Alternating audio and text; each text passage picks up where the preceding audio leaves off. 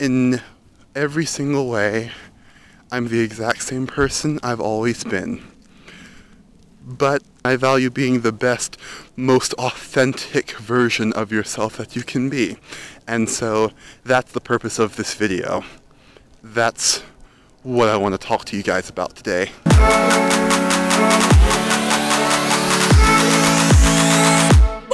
Hello everybody, welcome back. This is like the 7th time I've tried to film this video. In all of my other tries, either the lighting wasn't right, or at one point my camera died. At one point I forgot to turn on my microphone, so that was annoying. So I'm currently walking my dog before the sun sets, so I wouldn't have to deal with artificial lighting and I could just use natural lighting.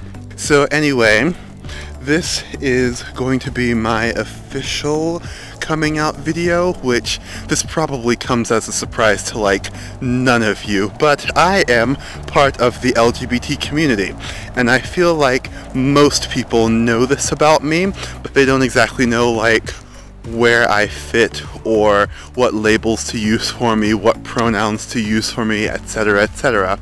So I wanted to make a video to clear up any questions about who I am, where I fit in, and all of that good stuff. So without further ado, let's get started. I'm going to start by talking about attraction and who I'm attracted to. I'm attracted to femininity, and I say that because while I am attracted to women, both cis or trans, I don't really have any preferences in that regard.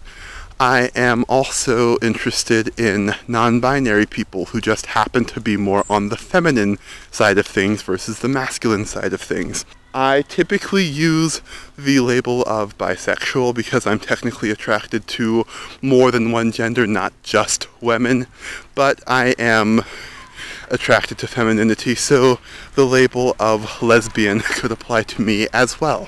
Which brings me into the second, more difficult topic that I wanted to talk about in this video. I am non-binary. That's the label that I use most often for myself, which simply means that I don't identify 100% with masculinity or femininity. I identify with masculinity 0% of the time, not at all, literally at all.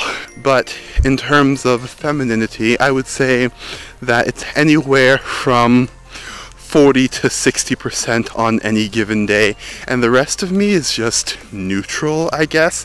Like, on any given day, I don't really necessarily feel like a man. Well, I never feel like a man, but I don't really feel like a man or a woman. I just feel like me. But I'm a lot more comfortable presenting as feminine with makeup, wig, feminine tops, pants, dresses, skirts, etc. I do identify more with the feminine end of things, so if you refer to me as a trans woman or as a woman, things like that, I'm totally comfortable with those descriptors, those labels. Last few things, I use she, her, or they, them pronouns. I typically use she, her pronouns, but a lot of my friends do use they, them pronouns for me, and it's totally cool. But typically for myself, I'll use she, her pronouns, and those feel most comfortable for me.